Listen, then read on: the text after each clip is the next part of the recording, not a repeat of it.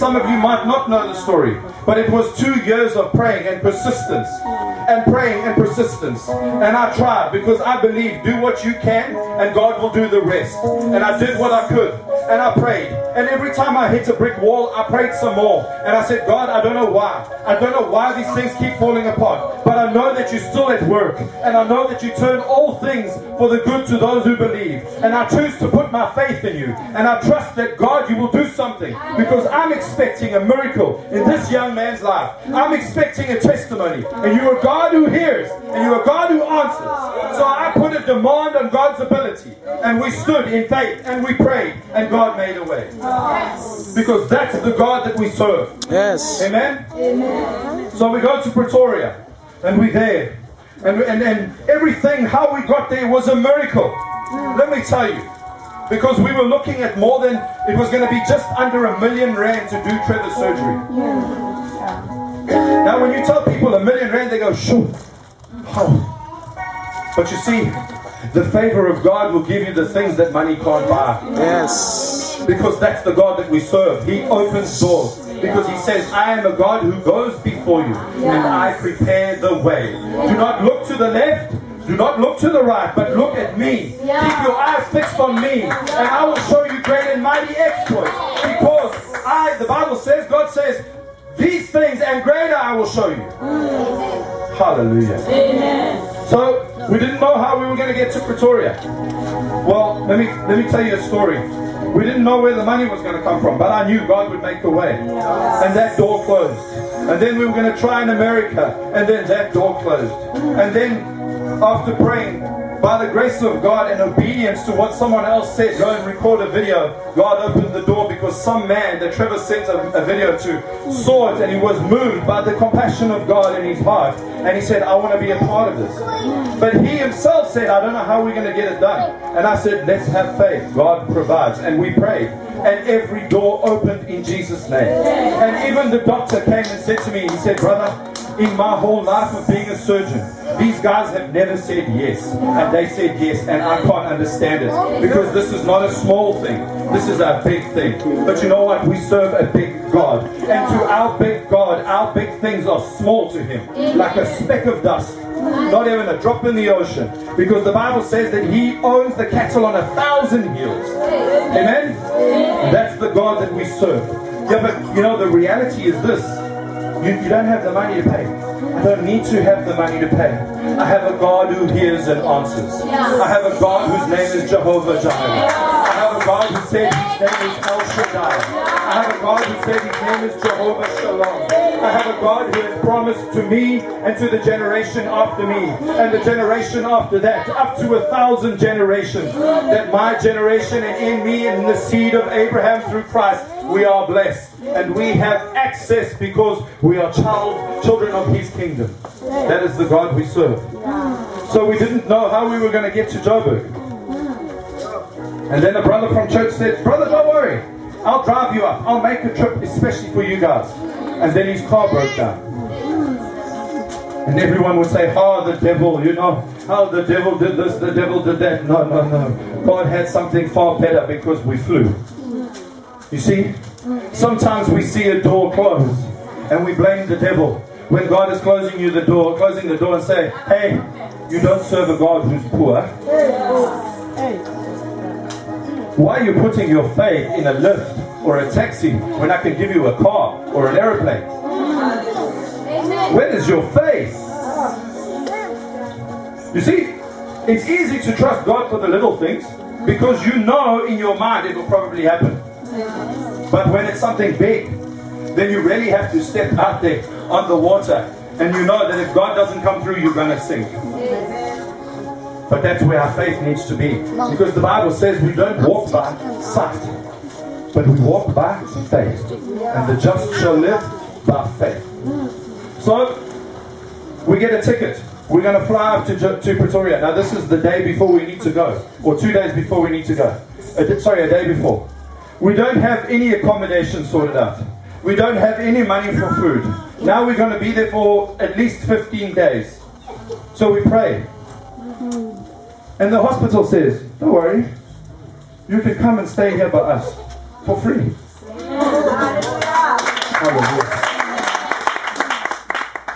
Family, you need to understand, 70,000 rand for 5 days in the hospital, and we stayed for almost, how much? A month and a half. Yeah. 70,000 rand for 5 days only in hospital. And we stayed, by the grace of God, for almost 2 months. Hallelujah. Somebody give him praise. Somebody give him praise. Thank you, Jesus. Thank you, Jesus. And you know what? I thought to myself, well, we don't have money for food. But we prayed. And then something said to me, go and see these people. And when we went there, the lady said, don't worry about food. It's taken care of. Breakfast, lunch, and supper. Hallelujah. Hallelujah. Amen. But not only that, you see, we are King's kids. We are children of the kingdom of God. We are ambassadors of Christ. So not only did we eat hospital food, we were given the doctor's menu. Whatever you want, T-bone steak, pork chops, steak, egg chips, whatever you want, you order.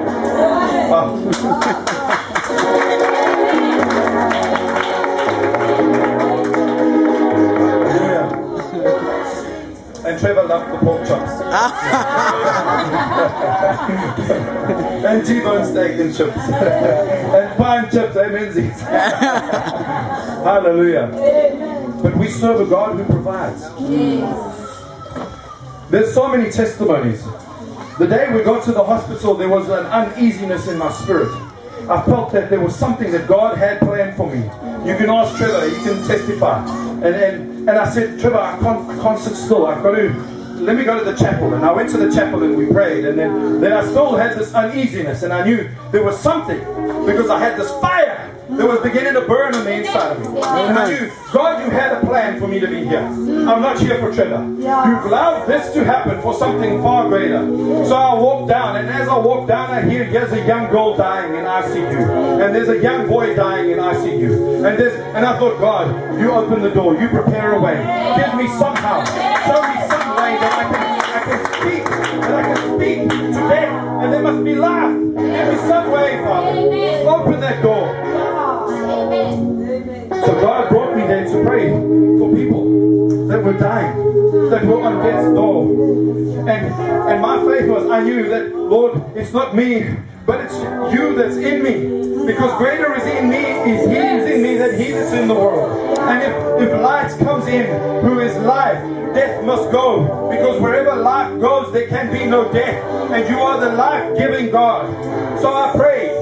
And a young man who was after 23 days in a coma, where doctors said there's no hope. I spoke to his mother. She said, there's no hope now. I saw her reading the Bible. I said, that's the best place you can be. Because he is the God who hears and answers. He is the God that can change your death to life. He is the God that can change your life from eternal death to eternal life. Amen. So I said, can I pray? Let's pray. So we prayed. And the next day I saw her. She said, my son is waking up. But every time he wakes up, he goes into a seizure. And they put him back in a coma. So I said, I command those seizures to cease in Jesus' name. I speak life. I speak life. Hallelujah. By day 27 of being in a coma, he was sitting up. He was eating food. Hallelujah. Yes. Hallelujah. Praise God, praise God, praise God. So every day when Trevor was in high care, and then I'd come out to visit from visiting Trevor, I would bump into people that were coming to see people that were on death's door. Did you know what? I said, I bind the strong man of death in Jesus' name. I speak life in this hospital in the name of Jesus. You shall live and not die. Hallelujah. And I took authority of strongholds and principalities of powers and darkness. And I commanded life. And life came. Because the people that were on death's door that walked out of there. There was a sister by the name of Lynette. And her husband was beside himself. He said, I don't understand. She loves God. She serves God. You must see her. When she goes outside, animals come to her. She's like this superwoman. But now she's lying there. But there's no life in her eyes. There's no focus. She can't do nothing for herself. I said, my brother, Jesus can do something for her. Amen. Let's pray. Let's believe. Let's trust God. 2 days later, she was alive. She was blinking. She was starting to eat. And she walked out there. So why were we there? Why did God allow this to happen? Because there were people whose lives needed to be changed. That's why. Hallelujah. That's not all. You can ask Nkaniso, how many lives were touched by the testimony of Trevor's testimony? There was a young man, his name was Justice, and he fell 2 stories down and into a quarry. And the doctor said that the spine was severed. The spinal cord was severed. He had no movement. You can ask Trevor. He could move like this. He was drinking through a straw and they had to feed him like a baby with a spoon. And I said to Trevor, I said, Trevor, I have to pray for this man. We need to pray. God wants to do a miracle. And I could feel the fire again burning inside of me. And I went and I prayed. And when I prayed, it was like, lightning. His whole body shook. You can ask Trevor. And I said, God, I hope I didn't hurt this man. I hope I didn't hurt him. But you know what? When I came back the next visiting hour, he was using his arms. Hallelujah. Hallelujah. When I went back to Pretoria after coming back to Durban, I said, what happened to Justice? The guy said, brother, he walked out of here. Hallelujah. Thank you, Jesus. Amen. That's the God that we serve. Hallelujah.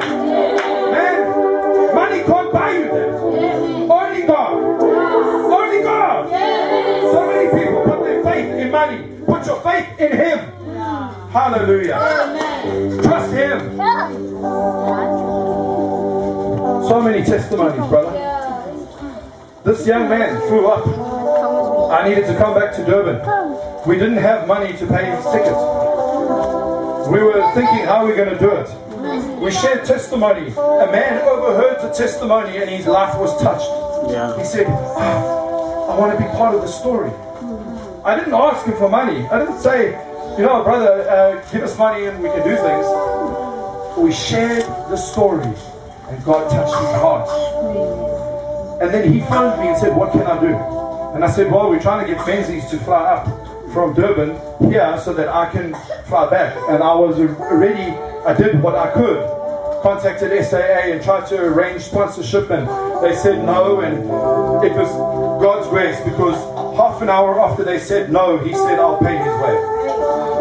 Hallelujah. That's the God we serve. And even when we were in hospital and we were lying there in the ward, there came another man who was far from God. He shared. He began to confess. His wife goes to church. His children go to church. But his life is not so close to God anymore. He's a social guy. He's got money. He's got cars. He's got houses. He's got everything so he doesn't need Jesus. And he came in for an operation on his foot. And I had a prophecy from him. I said, my brother, this day, you are not here by coincidence. It's a divine appointment because God wants you to know that just like your natural walk is going to change, so too will your spiritual walk change. And you will be like this with God. And you shall know that He is the God that is with you. The man was so touched. He sends me messages every day. His life has changed. So much so, he said, brother, I will pay for your ticket to fly back for you and Trevor. You see, that's the God we serve. Hallelujah. Amen. So while we're serving God, God is making all things come together for the good to those that believe. Amen. Amen. There are many testimonies. Many testimonies. You must ask Trevor to share of what God did not only in Trevor's life, but in the lives of people in that hospital. Through Trevor. Through what God had done in Trevor's life, Trevor has been able to minister to other people. There was a man that came there, and when he came in, I just sensed the spirit of suicide. I didn't say a word because God told me to keep quiet, but Trevor witnessed to him and he broke down in tears. You see, God did a miracle, and God used something that everybody else said was a curse, and He turned it for a blessing. Amen. Hallelujah. And I'll tell you now, when the morphine wore off, and he was normal again, because he wasn't normal for a while after the surgery, I would visit him and then go away and come back again and he'd say, "Oh, my brother, where you been?" But I was just there. But anyways.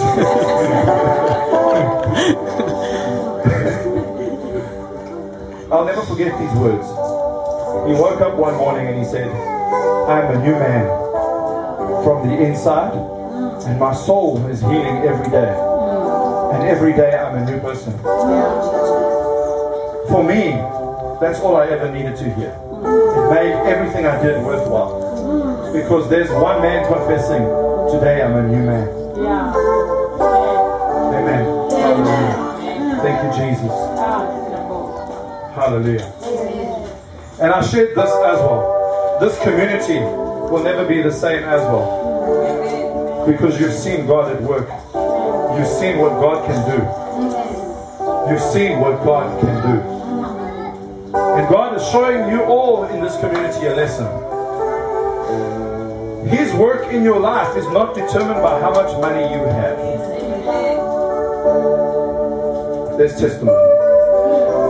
There's testimony. His work in your life is not determined by who you are. It's determined by whose you are. And you are His. And you are fearfully and wonderfully made. Amen?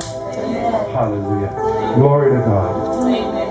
And I thank you. I thank you for the opportunity to be used, to be part of Trevor's story.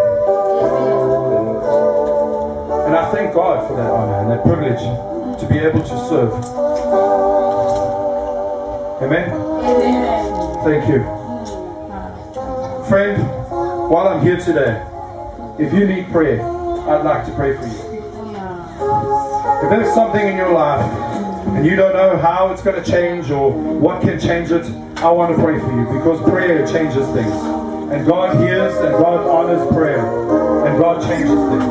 So while I'm here, I want to take the liberty, if the pastor doesn't mind, and I want to pray for this young man as well. And there are many others that are here who want prayer. I want you to come up for prayer. But if you are here and you're a child of God and you're blood washed and you're spirit filled, I don't want you to just be a spectator. Be a participator. Come and pray as well. Submit your life to God, and He will do great and mighty things. Amen. Hallelujah. Hallelujah.